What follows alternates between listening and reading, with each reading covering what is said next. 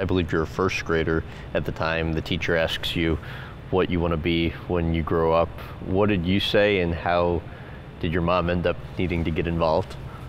Yeah, because I went to a private school in Clayton, and it was a predominantly white school. You know, might have been the only black kid. There was only two of us, so there was always the intimidation factor because I went to school with kids that had two-parent households and you know, lived in much bigger houses. I remember his first time he had to bring a family picture, and he didn't want anyone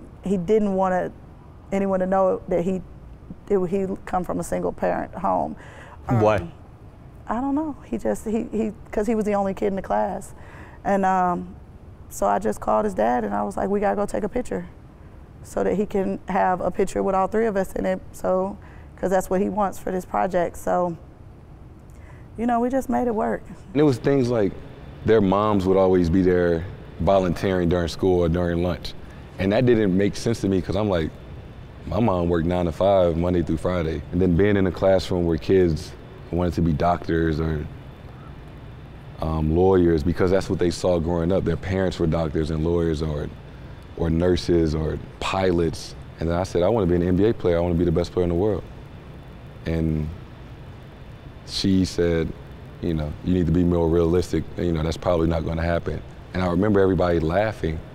And that was like one of the lowest points because I already felt, you know, intimidated going to school. I stood out. It's like I kind of didn't belong. And then for her to say that and everybody to kind of laugh, you know, that really, it crushed me.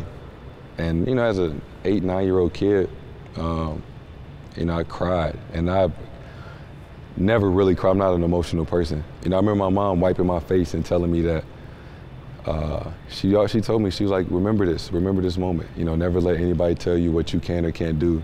She was like, as long as you have me and grandma, you know, that believe in you, you can do anything you want. What did you say to the teacher? I told her, don't you ever tell my child that he can't do something, and don't embarrass him.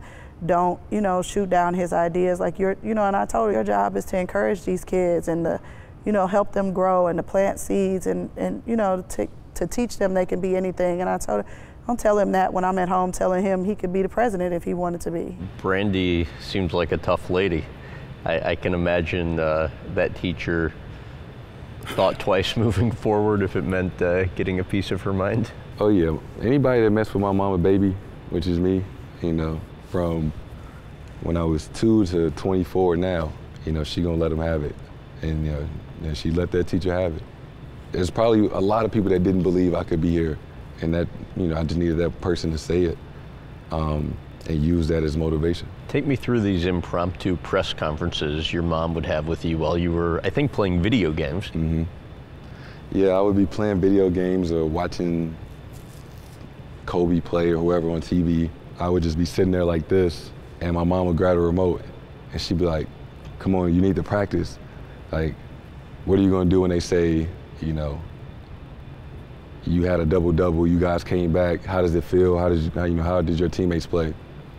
And at the time, I'd be like, Ma, like, nobody gonna ask me that. And she'd be like, yes, they are. Like, you gonna be who you wanna be on TV. She like, and if you wanna be the best player, they always ask the best player questions after the game, win or lose. But just little things like that had me thinking like, wow, my mom really believes that I'm gonna be that person on TV.